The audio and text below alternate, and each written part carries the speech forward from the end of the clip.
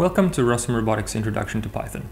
Today we're going to be starting with a programming language called Python. Python is an open source programming language that can be run on Windows, Linux, Macintosh, Nokia cell phones, and even with some effort on the iPod. What makes Python special is that it's a real-time, well, it can be a real-time language, meaning that as you type it, as soon as you finish a line and when you press enter, you can run that individual line.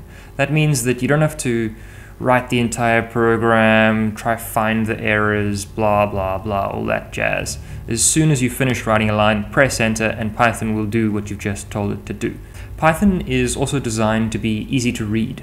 So speaking to the computer in Python is pretty much like speaking to another person. It really is quite a simple language to pick up because it's so similar to English. So we're going to be starting in Integrated Development Environment, or an IDE for short, and we're going to use Stani's Python editor, or SPI for short.